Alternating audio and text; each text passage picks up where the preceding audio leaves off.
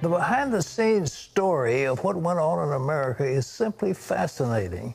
And recently, historian William Federer told us about miracles in American history. Today, we're bringing Bill back to share some of these amazing stories. I welcome you back, my friend. Tell us about William Penn. Well, what part does he play in American history?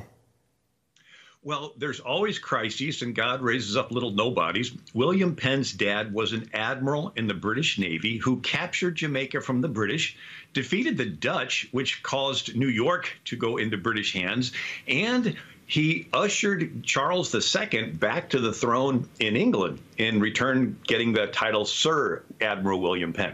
Well, his son, young William Penn, was at the estate when his dad was at sea and visited by a Quaker missionary who told him about the indwelling of the Holy Spirit. And young Penn said he began to have divine impressions of the Lord.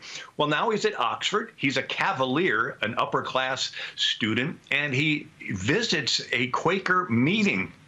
Well, the king had passed the Conventicle Act. What was that? It said that if 5 or more people are meeting, talking religion without approval of the government, they're all criminals and they'll all get arrested. Well, guess what? On campus, there were 5 or more Quakers, and one of them was young William Penn. He's arrested. The dad fishes him out of prison. Cups happen several different times. Finally, the dad threatens to disinherit the young Penn. He flees to Europe. He travels with George Fox, the founder of the Quakers, comes back. He's imprisoned in the Tower of London for 8 months. Well, he's finally out, and the dad is dying and writes to him and says, never allow anyone to have you violate your conscience. Well, the dad had arranged with the king, Charles II, to have favor for the son. So the young William Penn goes in and asks to buy a little sliver of America called West Jersey. King Charles II counters and gives him 45,000 square miles and makes young William Penn the largest non-royalty landowner in the world. And this young William Penn decides he is going to do a holy experiment and invite Christians of different denominations to come and live together in the same geographic area. He called it a holy experiment, with the capital being Philadelphia, city of love. Well, it's in Philadelphia where the Continental Congress meets, and the Declaration of Independence is written, and the Constitution is written, and the first black churches in America are in Philadelphia. And so we see that it truly was the seed of a nation. And it started with William Penn's idea of conscience. He says, force makes hypocrites, 'tis persuasion only that makes converts. So here we are today enjoying this country that started with this seed in Philadelphia of religious tolerance that went back to this young William Penn, who was imprisoned in the Tower of London for his faith. And he actually, the whole, Philadelphia, the city of brotherly love, and that was the capital of Pennsylvania, and the state was named after Penn, right? Right, actually named after the father, Admiral William Penn. Well, great. Well, listen, you also got in your book, it's so fascinating, so many of them, but I want to talk about Booker T. Washington. Well, what about him? 1856, he's born, he's a slave, the Civil War ends, he's free. He walks 500 miles to Hampton Institute in Virginia.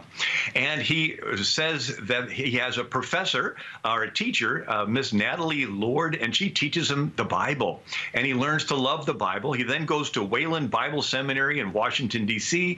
He is a Sunday school teacher in West Virginia, where he works in a salt furnace, goes back to Tuskegee, and they're opening up freedmen's universities, colleges for former slaves, and they suggest he be the president. So he's the president of Tuskegee Institute with 33 students.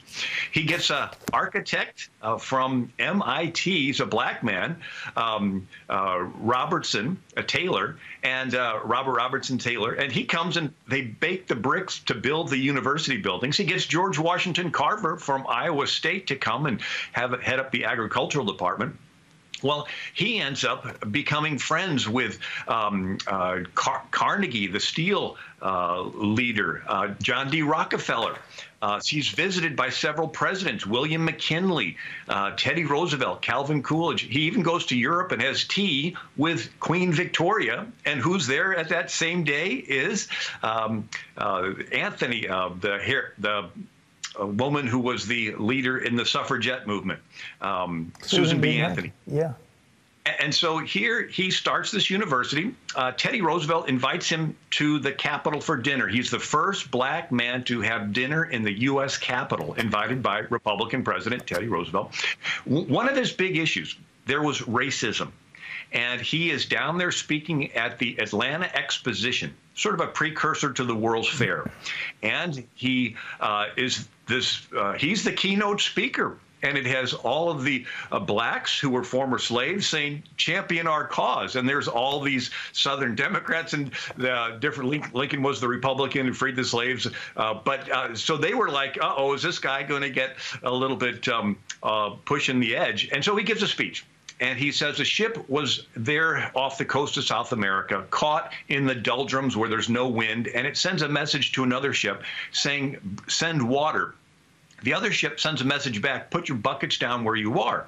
They send the message back, we're dying of thirst, bring water. The message comes back, cast your buckets down where you are. And it happens a third time. Finally, they cast the buckets down and they pull up fresh water.